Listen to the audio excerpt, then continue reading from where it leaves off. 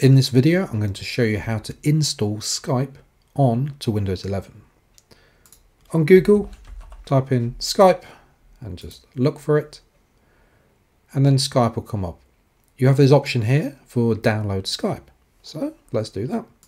Click on download Skype. You're now in the Skype page, which is from Microsoft, and it will say get Skype for Windows 10 and 11. So that's what we want to do. So click on that. It wants to open up the Microsoft Store, so you have to actually download it from the Microsoft Store. So to do so, click on Open Microsoft Store. Note, you might have already ticked this, and if you've ticked this, then the Microsoft Store will open up automatically. But I'll click on this.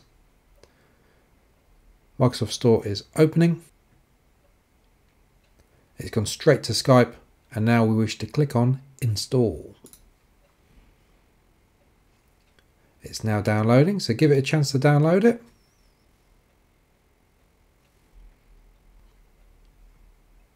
And there you go. It's downloaded it and it's automatically installed it.